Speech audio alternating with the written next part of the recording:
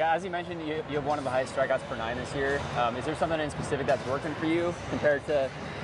Yeah, I mean, just the nasty stuff that you got. Yeah, I've always been able to strike guys out.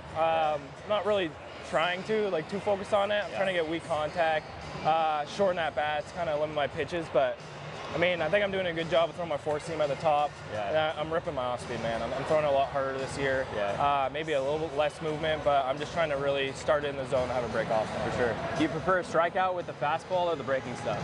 Honestly, right now I like the fastball just because I tend to get a lot more whiffs on my off speed. So I've been working hard to get a little more carry on my heater and have it at the top of the zone. So I think I had a four seam at the top, swing and miss. That's always nice. Yeah. And then you guys currently have the best pitching staff in general in baseball right now. Yeah. What's it like to be in that clubhouse and with all the guys that we got a lot of really talented guys. I mean, you guys see the stuff. I mean, we got Velo, we have guys who do it other ways. Like, Paul doesn't throw very hard, but you see what he does. Like, it's just unique arm angles, sinkers, two seams, cutters, everything. So it's pretty cool just to learn from the guys, and we kind of know that if we put up some runs, we're gonna have a good chance to win. Yeah, for sure. Appreciate the time.